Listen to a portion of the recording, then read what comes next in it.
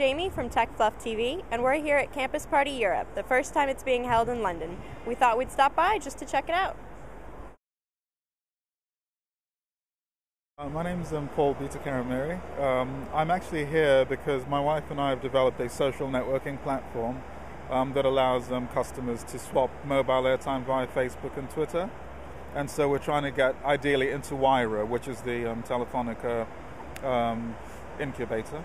My name's Adam. I'm the founder of an organisation called Power of Youth, and we're a global network of successful entrepreneurs under the age of 35 who are turning over at least $1 million and are all values led. It's James Thomas, and we're here to recruit. I'm from Footfall 123. We're looking for a tech project manager and some coders. My name is Jitka Robenkova. I'm from Czech Republic, and I'm here because I'm going to study technical engineering, and I'm always interested in technical world around me. So it's great to find so many people who are all like-minded under one roof.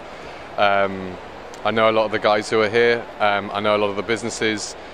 This space is moving. If you look in all the reports, this space is moving 8 times faster than any other part of the economy in Britain. In the entire of Europe.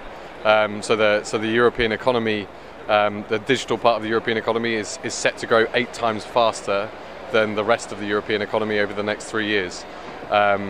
So this is where all the excitement and fun is, and it's a great place.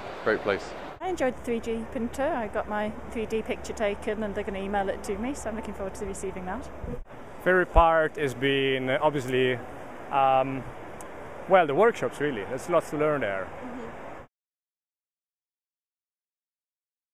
I guess it's just to see what kind of is going on from a technology perspective, really. So kind of seeing what young people are up to and using technology, and kind of what the possibilities are with things like 4G, basically.